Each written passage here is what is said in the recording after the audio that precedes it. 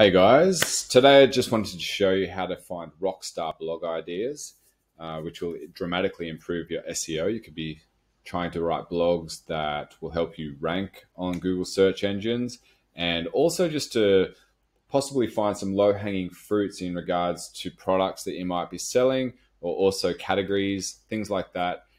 Let's jump straight into it. So the first thing you want to do is you want to go over to a website called Quora.com. Not sure if I'm saying this properly. This is really effective for ideas. It's also really effective, especially in the United States, where I presume most of the blogs are written. So if you come over to Quora, we'll just jump over to the tab here. So here's the URL. So what we want to do is we want to copy this URL. And I picked up this tip from Base Search Marketing. So shout out to them for this tip. It's an excellent tip. And they sent out an email before that just refreshed my memory about doing such a type of keyword research, blog ideas. There's also a few other blogging websites that you can do this on. And I can't think of them off the top of my head, but I've done it before with a few other ones, like Reddit. Reddit's a good one for doing this also. So what you want to do is you want to copy the URL.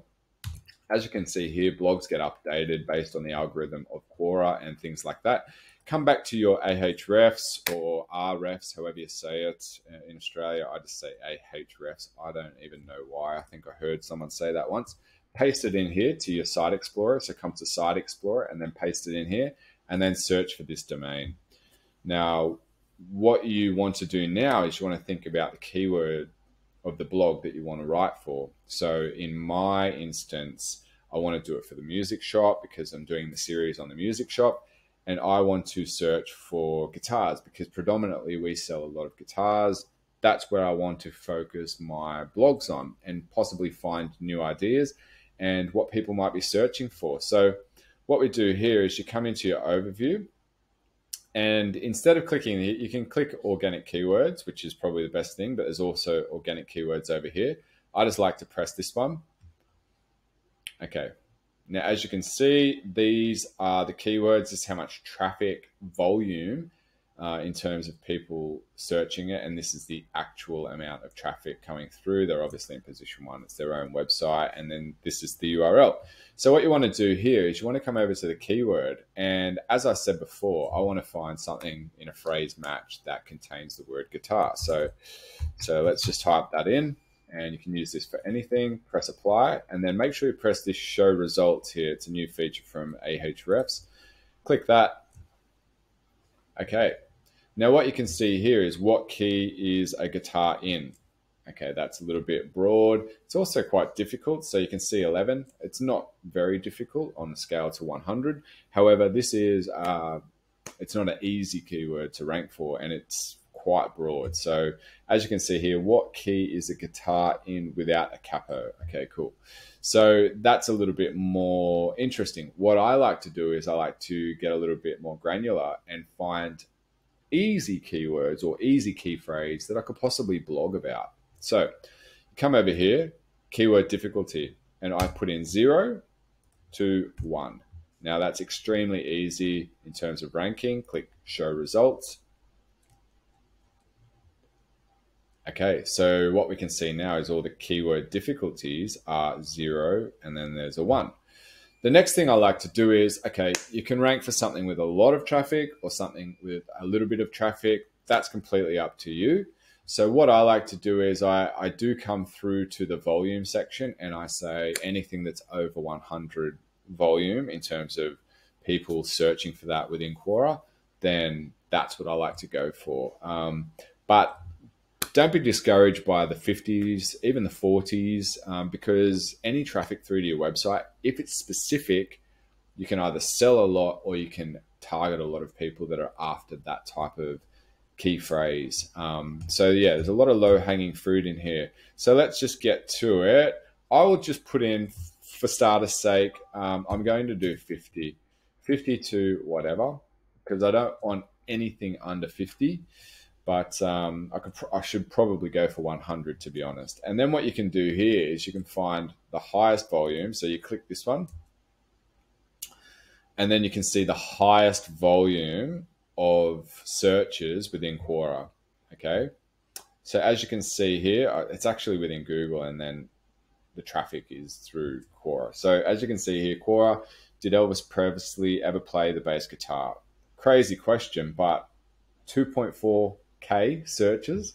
Okay, you can write about that if I want to do a fun piece about that. I've got no idea, so I'll probably steer clear of that one. But as you can see here, this is bizarre. Like Fender acoustic guitar. Why? Why is Fender acoustic guitar not more difficult?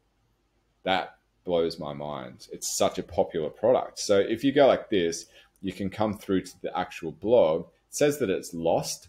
However, what is the difference between a Fender acoustic guitar and a Taylor acoustic guitar? That's also a blog that you could write about, but then Fender acoustic guitar, that's the keyword. So what I do is I copy that and I press Control F, and you can see here, it just pops up automatically, and it's being used twice on this page. So there's one, and then there's the other one. So the way I see it, a lot of content based around keywords and things like that. But if you write a perfectly constructed blog about this in particular, and you are selling Fender guitars on your website, we are about to. So I might actually take up this offer. So what I'll do is I'll go through to my WordPress or my Shopify or however I write my blogs, create a new post. That will be the title. That will be the exact URL. And then people can come through. You'll start to see the traffic come through. I'm definitely going to do this one, but let's just jump back and see if there's any other low-hanging fruits. I'm going to tick that. So I tick it so just don't forget it. You can either add it to your keyword tracker. So if you click here, you can, it brings up, your rank tracker and things like that. And I've got a few clients there that I can do that for, but I probably don't really want to track this. This is one of those things where, okay, well, it might rank, it might not. But if it does, how good's that? People are coming through for this blog. Can put some pictures there, I can put some products on there that actually are Fender acoustic guitars, or some alternative Fender acoustic guitars, which we definitely have at the moment. So I'm leaning towards the alternative ones that people come through and they're like, okay, this isn't a Fender, but it looks very much like one. The reviews are fantastic. I might actually consider this. So it's that top of the funnel type of stuff, and then you want to lead them into a buying customer. So as you can see here, the 7-string guitar, that's an interesting one. I'm going to tick that one. So I can definitely write a blog about that. We definitely sell those on the site. There's a few things that, guitar drawing, that's obviously someone just looking for something on Google. Small guitar, that could be one. That could be a category on my website. So small guitars, and I'm sure we already have a small guitars category. Then there's things like this that you can write about, but I'd say this would be more for the music sheet side of things, and websites based around music sheets. Headless guitars. Okay, that's fantastic. So I know that we have headless guitar. What is the point of a headless guitar? And I can actually, I'll right click on that, open in a new tab. There's the blog. It's coming up here now. What is the point of a headless guitar? What is the point of a headless guitar?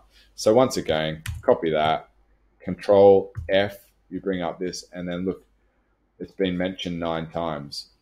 So I think you get the flow of what's happening here. And this is some really amazing opportunities for finding low-hanging fruits and being able to write blogs based on this content and getting through brand new traffic, because at the end of the day, any traffic's good traffic, besides those bots and things in those countries that we won't speak about. They do a lot of bad spammy bots, but make sure your security's set up well on your website. And also Google's starting to reward people for captures and things like that on their website. So make sure you always look after your security of the website.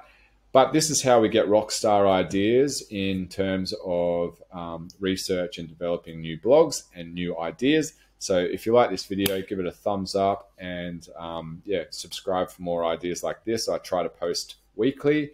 And if you want us to do this for you, we provide a full Google-based search marketing strategy. And we also do consultations in order to get people the best bang for their buck. And if you're a bigger business and you want to bring someone in-house, I also do consultations on how to find that right person.